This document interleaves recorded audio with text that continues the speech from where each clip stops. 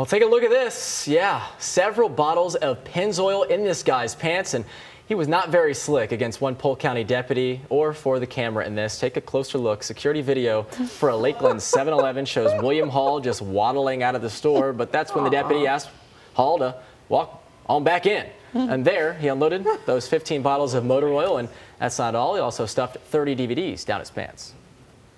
Excuse me, sir, do you have room for a couple of loaves of bread?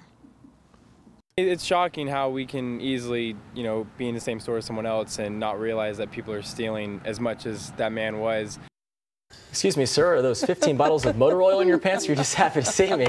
Well, Hall has had plenty of past run-ins with the law. The latest accused crime earns him a charge of felony petty theft.